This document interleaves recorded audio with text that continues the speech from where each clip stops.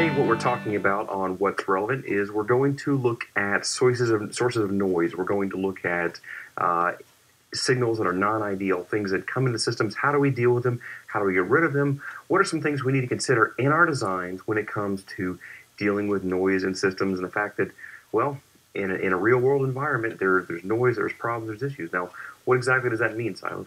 Well, of course, we're talking about electrical noise, talking about random signals that interfere with the things that we want to be going on. And the reality is that any circuit that does useful work is going to generate noise in a system. The reason we care about that is one of two things. A, the real world is noisy in an electrical sense.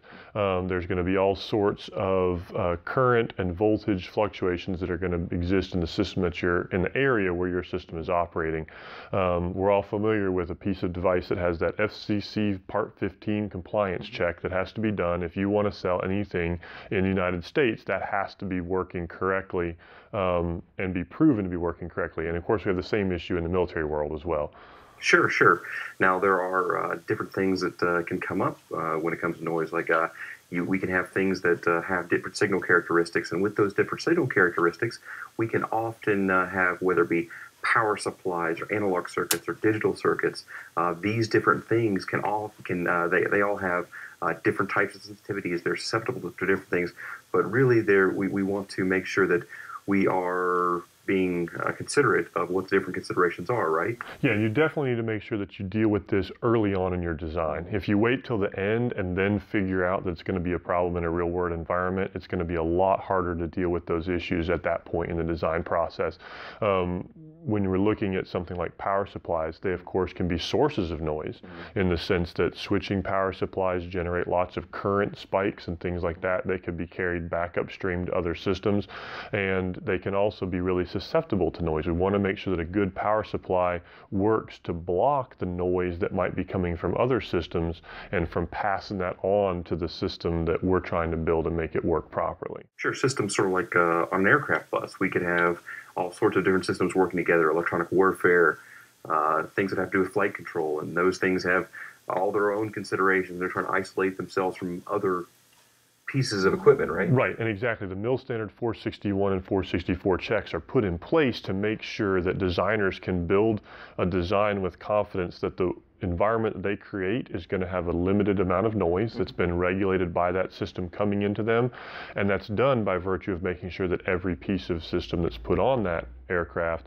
meets a specific requirement, so then everybody knows what they're going to be dealing with. Same thing true for shipboard, airborne, whatever. Sure, and there are often things that have to be considered. For example, with power supplies, there's input filtering. They need to have input filtering on the power supplies. We know that when it comes to switch mode converters, for example, we need to be very considerate of what kind of noise is being generated, especially when you have multiple different converters on one power supply design, right?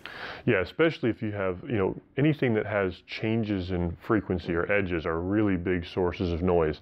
And you want to make sure if you have a lot of different changes in edges that you either keep them in sync or force them to never line up. Because if you get multiple converters that all happen to periodically line up together, then you'll get a big inrush of current, and that'll be a lot harder for your input filtering and capacitors to deal with. Sure, you have all those fun beat frequencies that can come up. Oh yeah, it can really ruin a design in a hurry. Spread spectrum clocks, dealing with other things that are going on, trying to make things so they're separated out and synchronized and kept apart forcibly in a design, right? Sure. If you look at the aspects of a board or a system, you typically have power supplies, digital circuits, analog circuits, and they each have their own sources and susceptibilities to noise, and you want to make sure that each of them are handled appropriately. Sure, sure. Even in digital designs, we're dealing with what we're often thinking about as very sharp edges. So when we have those things, we need to be considerate of how quickly is that signal actually changing? What sort of frequency components in that Fourier sense are we actually dealing with and introducing in our system? And that's something that in order not only to deal with what can be a very harsh mathematical type of frequency being introduced, we also need to think about, well, what do we do in a system where we have a lot of digital signals going around? What do we consider when we think about things like grounding and decoupling of digital systems? Well, you definitely want to make sure that you have good current path to ground in any sort of a digital system. If you want a digital system to do useful work, you've got to put clocks into it, and clocks cause problems. You can do controlling it by controlling the noise levels by reducing clock speeds, by if you're leaving the chip, by controlling the slew rate of bust signals that are going across systems. But definitely, you got to pay attention to bringing your decoupling capacitors really close to the chip, good ground planes, good system grounding of your board, and then keeping that ground away from analog grounds, for example, that might be much more susceptible to the current ripples that are going to be part of it. But if I have analog and digital ground, why do I care? Why should there be a difference? What am I trying to achieve by having separate ground? Oh, well, you keep the current loops away from the other. So the current loops that happen in the digital system will stay inside the ground plane of the digital ground area, and they'll stay outside the ground plane of the analog area. You still want those two to be referenced together, so you can couple them together. Often we used an inductive filter or something like that to bring the 2 points together, but you don't want any current to cross between the two. So separation of those two systems helps isolate the noise between one and the other. Sure. And also on PCBs, we want to be considerate of our ground topology. Like, how do we actually bring those together? Especially if we have more than two grounds, right? There's a lot of things that can go on inside of those considerations. Oh yeah, and if you have multiple analog systems, even multiple digital domains, you can split those out again to isolate the noise from each one of them from crossing over into the other area. And so as you look at each of those, you have to make sure that if you want the ground points to be equal between each of those different connected systems, that you make sure that you link them together in the appropriate way. And you really got to be careful of where you have a communications bus between one and the other, that you're not introducing current loops or ground noise paths back through communications buses that you're trying to keep isolated domains in. And that brings up another idea, like, why would we want to think about shortening the length of traces, or shortening the length of cables, or keeping, especially with communication and high frequency, why do we not want to really have long traces for sensitive signals? We definitely didn't, we kind of skipped over at the front, but noise, kind of comes in both conducted, where you're creating currents and voltage changes within a particular wire.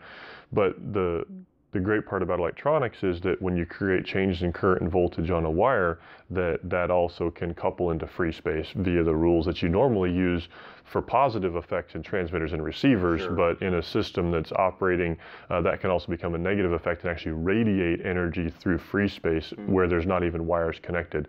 And longer wires, longer traces means lower frequencies, typically more energy can get coupled between the two systems.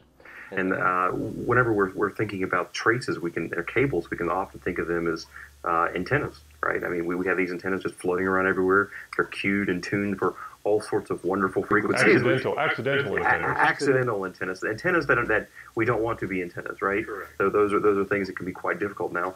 Silas mentioned things like 461 and 464, and there are things like radiated and conducted emissions, and dealing with those things in the designs that we're dealing with in our domain.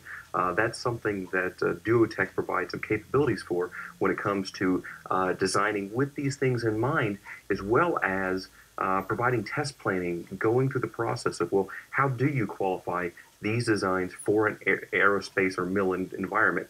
Now, what does Duotech do in that realm? Well, we've obviously taken several designs through the process. We've been to the labs. We've had experience reviewing the specifications, preparing test plans, adapting them to your particular environment, looking at the requirements from the platform and the specification, and merging those together to create a cohesive test plan, and then being able to look at the design and provide insight into the fact, where are the weak spots, where are going to be the difficulties that you're going to see, and how can those be addressed at any point in the design to help improve the performance of your system. Now, if you'd like to know more about this, go to our website, duotechservices.com, and you can see in the hardware design and other technical services, these are things that we do, and if you have issues, problems, or questions that you'd like to answer, or designs that really aren't meeting the requirements when it comes to dealing with the real-world effects of noise, visit our website, give us a call, or follow us on Twitter at DuotechServe.